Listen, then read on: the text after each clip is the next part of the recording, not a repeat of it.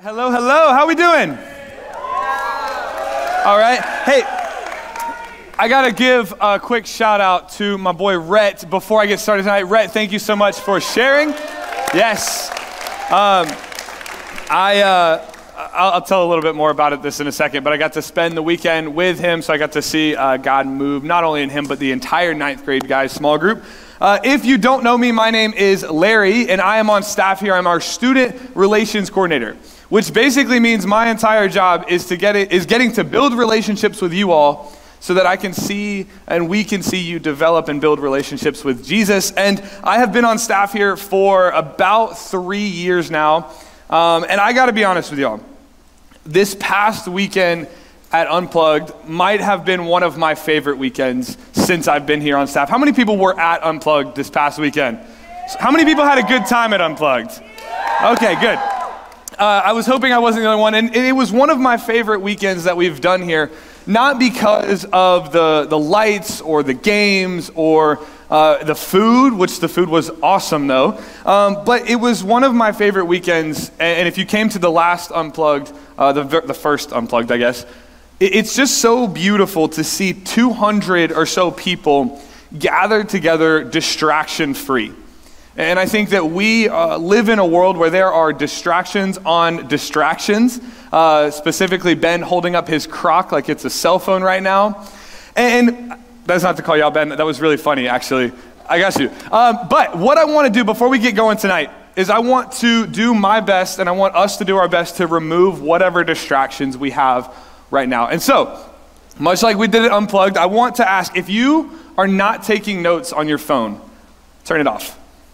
Just turn it off right now. I'm going to turn mine off because I don't need it. I also don't know how to turn. Rhett, can you hold my phone? Okay, I don't know how to turn it off. I thought I did. That's really awkward. But just don't let that be a distraction either. Sweet. So I want us to just remove whatever distractions we have on us, because I think when we begin to remove distractions, it just helps us hear what God has to say to us much more clearly. I think our phones are a great tool, but I think they are also a great distraction. And any of you who are at Unplugged got to see how much easier it is to focus on the things of God when we don't have that little square in our pocket.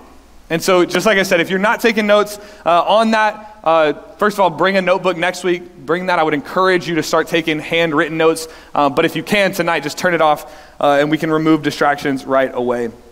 And I saw this past weekend God do an incredible work in a lot of people's lives. And I think that my prayer coming out of this weekend, I know our staff's prayer, is that this past weekend would not just be an isolated event, but it would be something that is a catalyst moving forward. We saw that it was last year, and that is our prayer again this year. And we intentionally planned this series to come after Unplugged, because much like we had anticipated, much like we prayed for, we saw salvation come. And we want to have a series over the next month where we talk about what it looks like to walk out of salvation, work out your salvation in the world. And I want to make something very clear on the outset here. We're going to talk a lot over the next month about what it looks like to walk as a believer. We're going to talk a lot about actions and things that we do. But if you are in this space tonight and you don't have a relationship with Jesus, I want to make this very clear. Nothing that I say over the next month, no behavior modification, no practice, no spiritual discipline is going to save you. And so if you don't have a relationship with Jesus, we have to understand that that comes first.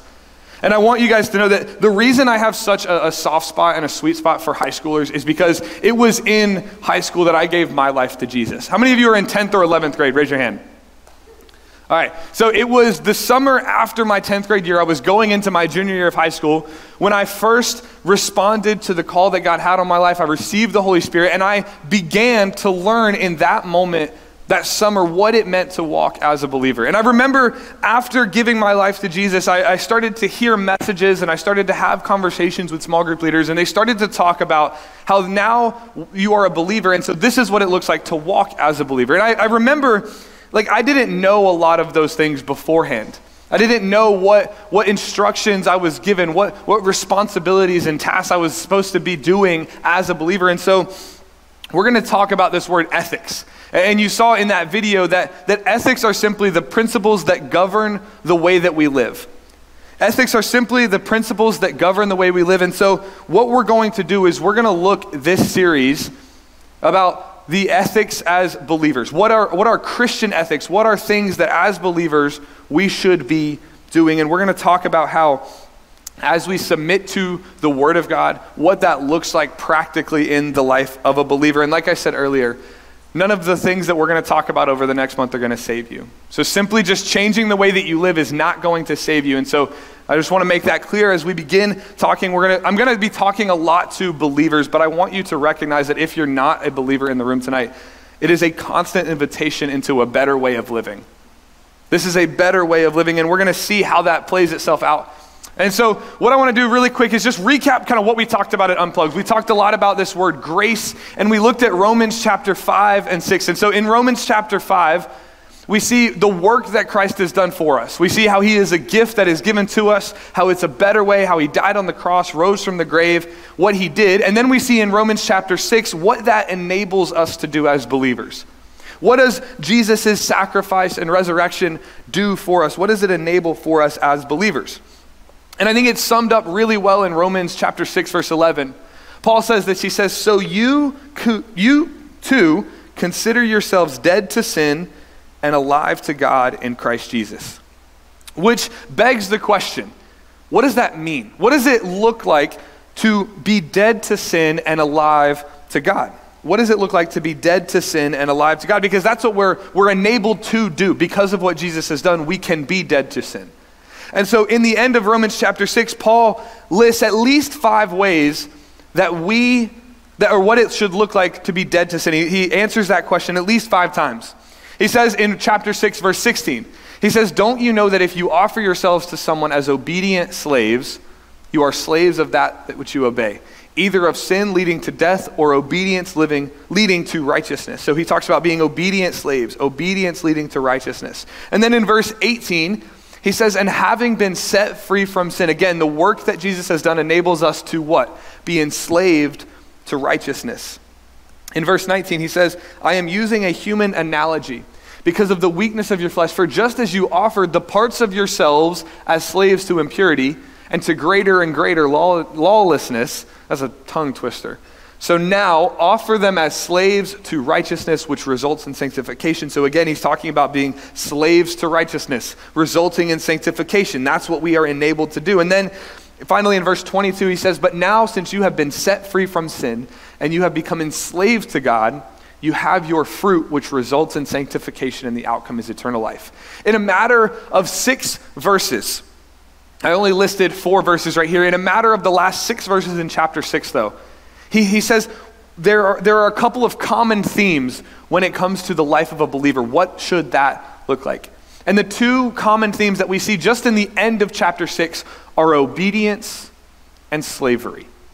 Obedience and slavery. And he uses these intense words because what he is teaching us is that when we follow Jesus, when we as believers make the decision to respond to God's call on our life and submit our lives to Jesus, we are submitting to a new way of living, to a new set of principles that we govern our life by. We are submitting to a new way of living and a new way of thinking. And this is Christian ethics. Over the next month, this is what it is obedience to God. And so as we talk about all of these things, this is what we as believers should strive for, is obedience. It's the thing that God has asked for since he created Adam and Eve. It's the thing he asked for all in the Old Testament, and it's the thing he asks of his believers and his followers now, is that we would be obedient to the things that he has set out for us and given us in his word. And so we're going to talk about in Romans chapter 12. We've seen now Romans chapter 5 is what Christ has done for us. Romans chapters 6, 7, and 8 are all what it enables us to do. And now we get to Romans chapter 12. I know I skipped a couple of numbers. I can count, I promise. In Romans chapter 12, we're going to start to see my favorite thing in the Bible. It's the practical things. Because I think we sometimes can get overwhelmed with, hey, don't be dead to sin, live in righteousness. But I always want to ask the question, and I imagine there are some of you in here too, where what does that look like though? What does it look like? Because I think that those concepts are great and I love that, but how do I do it though? And if we don't understand the simple and the practical, then we get lost in it. And Paul knows that, the Holy Spirit knows that, and so he gives us Romans chapter 12. And so we see in the very beginning of chapter 12, these are two of Tucker and I's favorite verses because they are so important in the life of a believer. Paul says, therefore, brothers and sisters, in view of the mercies of God. And I want to stop right here for just a quick second because I think that we can gloss over that and get to the practical, right? But in view of the mercies of God, Jesus dying on the cross and saving us from our sins is an act of mercy by God. And so as we set our eyes on that, as we think about that, that should cause something to be different in our lives and in our thinking. And so he says, in view of the mercies of God, think about the things that Jesus has done for you, the things that God has done for you. And in light of those things, I urge you to present your bodies as a living sacrifice, holy and pleasing to God. This is your true worship. Do not be conformed to this age, but be transformed by the renewing of your mind, so that you may discern what is the good, pleasing, and perfect will of God. And so he starts with this first instruction to present your bodies as a living sacrifice. And so he says, your way of living, your choices, the decisions that you make, if you are a believer, those things are no longer your own, but they are now sacrifices that you give to God. Every choice that you make, every decision that you act upon is an act of sacrifice to God. And so then he says, do not be conformed to this age, but be transformed by the renewing of what? Your mind. And so God, right off the bat, is saying, hey, these are the two things that when you become a believer are transformed. From selfish things that you used to use to glorify yourself, now your living and your thinking are used to glorify me. They are used to honor and worship me. And so, because of what we have learned in Romans 5 and 6, because of the mercy of God, we now are transformed. And now we get to the practical. What does that look like? It looks like love. The practical living of a Christian should look like love. And Christian ethics always leads us to love. Any set of rules and instructions that we follow as a believer is not to get us to a legalistic way of thinking, but it's to get us to love. And we're going to talk about three different things that it causes us to love. The first being God, the second being the church. We're going to talk about that next week, and then we're going to finish up later on with talking about how it leads us to love people. And so tonight we're going to spend time talking about how as we submit our thinking and our living to God, how that communicates our love for him. And so Romans chapter 12, verses 9 and 11 are the two verses that we're going to be talking about. Verse 10 talks about loving people or the church, and so we'll talk about that next week and the week after. But I want us to focus on these two verses. And I want us to focus on the 5 ways in these two verses that we can love God. As we cultivate these disciplines in our life, as we cultivate these things, how it offers our bodies and our minds as living sacrifices. And so the first of the 5, we love God by loving genuinely. We love God by loving genuinely. He says, let love be without hypocrisy. Paul starts this section by saying let love be without hypocrisy, which is to say this: your love for God needs to be the same on the inside as it is on the outside. Do you guys want to know what's really easy as a believer? Like the easiest part of being just a human. Saying that you love God. It's so easy. I want everybody to do it on the count of 3. Just say, I love God. 1, 2, 3. Right? That was really easy to do. And if that was as simple and as easy as loving God was, then all of us would be able to do it perfectly. But the reality is I think that we do that often. We say that, we sing songs where we're praising him and we're worshiping him, but our hearts look so different. Our hearts don't match up with our words. And Jesus had a similar situation where he ran into some hypocritical people. In Matthew chapter 15, verse 7, Jesus is talking to the Pharisees, and he says, hypocrites, Isaiah prophesied correctly about you when he said, this people honors me with their lips. And this is so sad, but their hearts are far from me. I don't want that to be true of me. I don't want that to be true of us. And so if we say that we are believers, if we say that with our mouths, that we love God and we're offering our bodies and our minds as a sacrifice, then that has to be true of the inside. Romans 12, 1 and 2 says that if we do these things, these are true worship. To offer our bodies as sacrifices is true worship. And so I want to ask you a question. We're going to do this for each of these points. I want to ask you questions that you either ponder yourself or you bring up in small group later. And the question is simply this: do your words match your worship?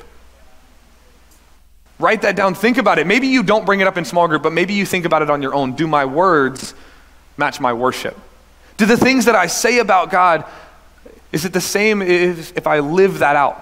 I can hear that you love God, but can I see it? I can hear that you love God, but is it true? Is it not hypocritical? Is it genuine? Is it authentic?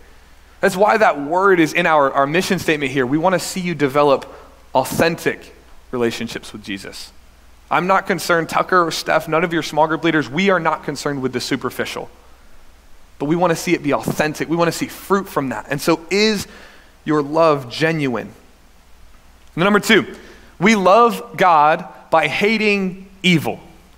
Paul says, detest evil. Do you guys know what the word detest means? Because I didn't. I had to look it up. To detest something is not just to not like it, but it's to be so disgusted by it. There's a deep hate within you, right? And I think we get the word, dislike or I don't like this. We get that confused with hate in our culture today, right? I know a lot of things that people don't like. People don't like pineapple on pizza. People don't like, I like pineapple on pizza, but I know a lot of people don't. People don't like waiting in the line at the grocery store. People don't like having a ton of homework. But I have never known anybody in my entire life, and maybe they're out there, but I have never known anybody in my entire life that hates and is literally disgusted to the point that they can't even be in the same room as pineapple on pizza. You see, not liking something and hating and being detested by it is not the same thing. You see, I cannot like sin, but do I hate it? We cannot like sin and we can be uncomfortable by it, but do we hate it?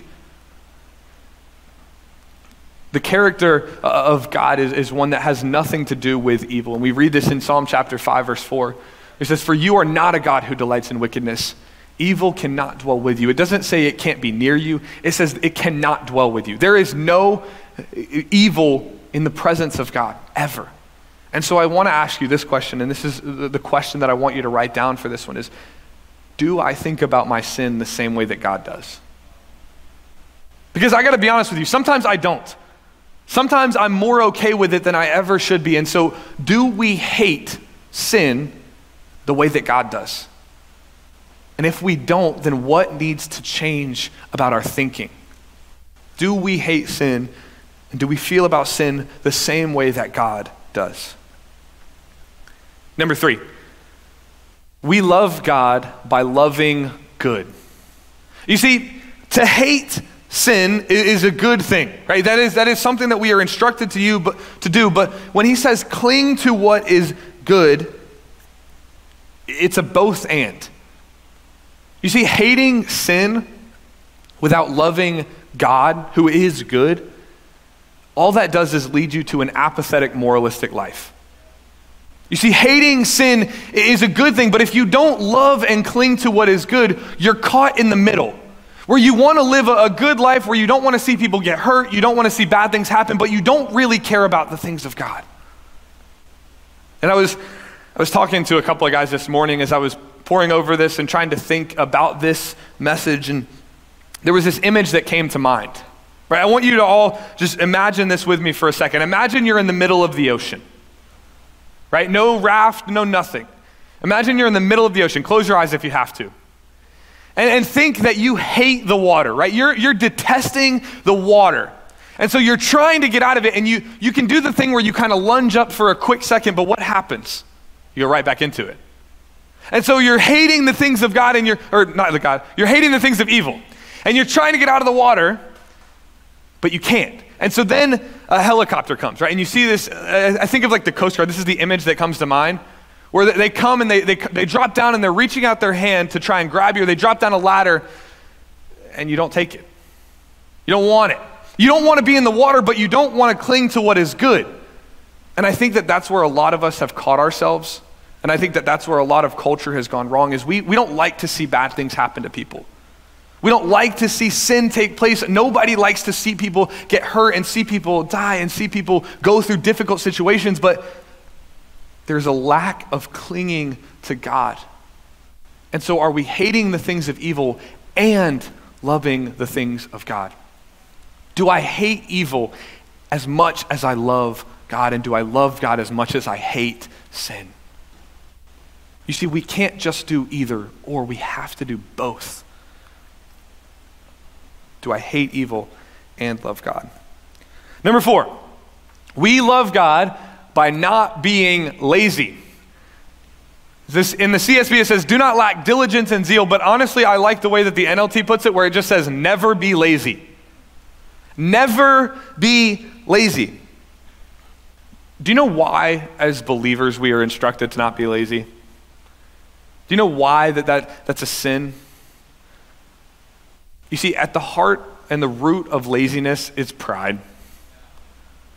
And I think that is where so many of us have caught ourselves, and maybe you are in the middle of that season right now where you are lazy, and it is pride that you just don't want to admit that it's pride. You know, there are so many of us, and again, I have been in this situation time and time again where I just don't want to do things that are good. I don't want to do the work that God has set out before me because I'm lazy, because I'm prideful. But I want you to think about this.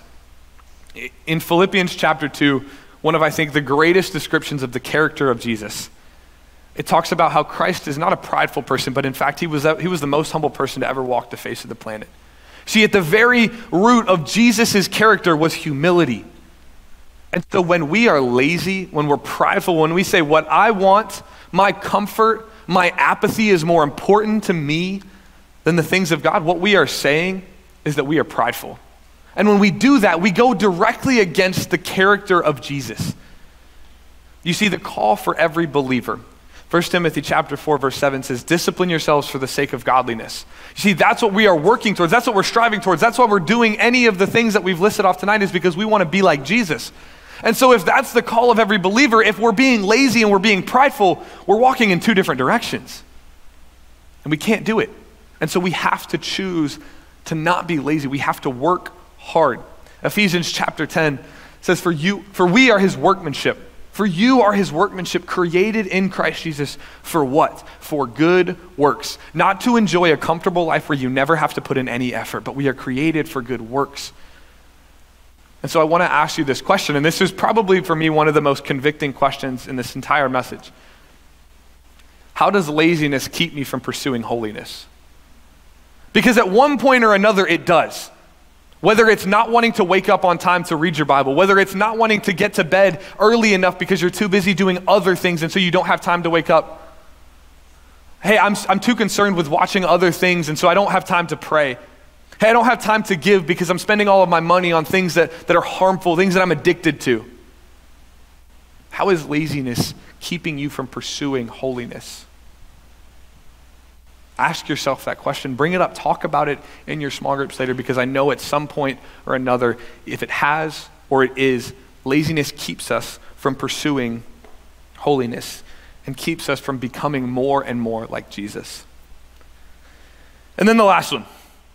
We love God by being fervent in the Spirit. Be fervent in the Spirit. You see, in verse 11, Paul says two things in light of one thing. He says, don't be lazy, be fervent in the Spirit as you serve God. And so the don't be lazy is like the negative instruction, right? Don't do this, and serve God. And so we can think, okay, I'm not supposed to be lazy, I'm supposed to work hard. But then Paul says, be fervent in the Spirit. Yes, we as believers are created and we're instructed to do good works. But if we're only doing works and we're working ourselves to the bone and it becomes monotonous and boring and tiring, see, that's not the way that we are intended to serve God. We're not supposed to be lazy, but it's supposed to be balanced with an enthusiasm and an excitement for the things of God. It's supposed to be both of those things. If you look at the way that this is defined, it's like we're supposed to be boiling over with the Spirit.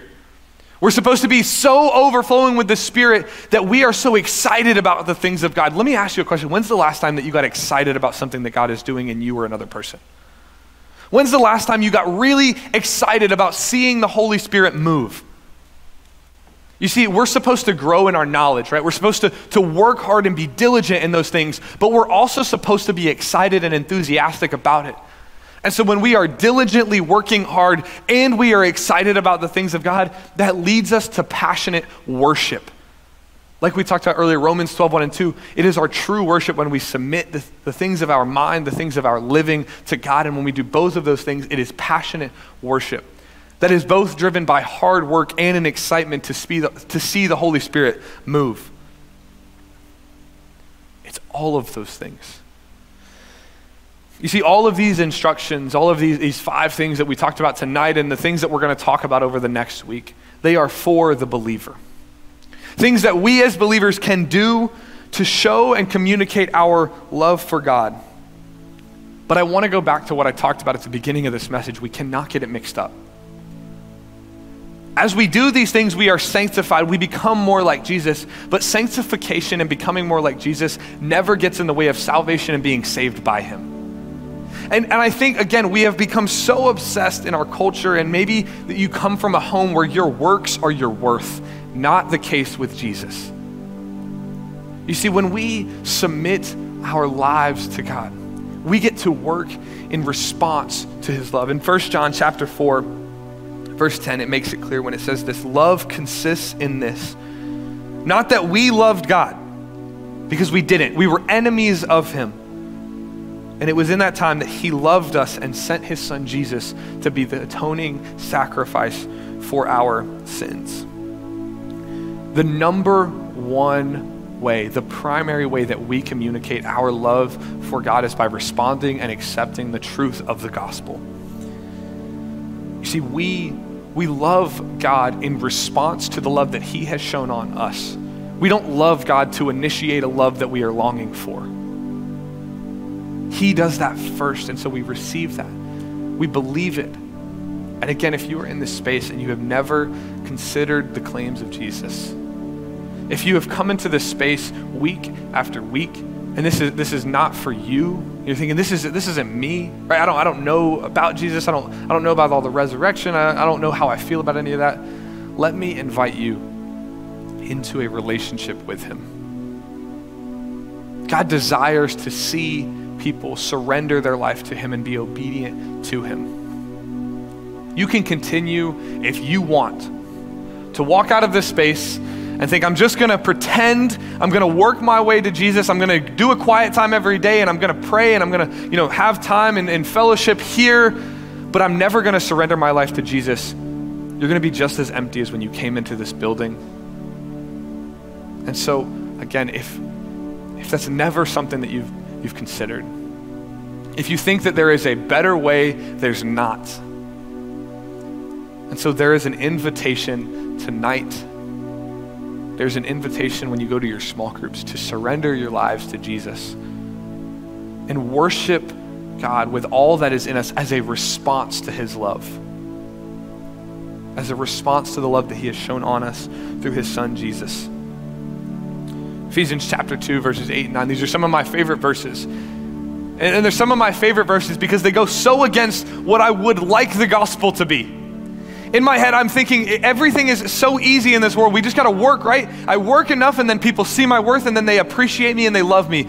But that's not the case with Jesus, because for you are saved, how? By grace through faith. And this is not from yourselves. If you're thinking there is no way that Jesus is going to accept me the way that I am, he will. There is no way that Jesus is going to look at me and think that there is anything worthy. He already has.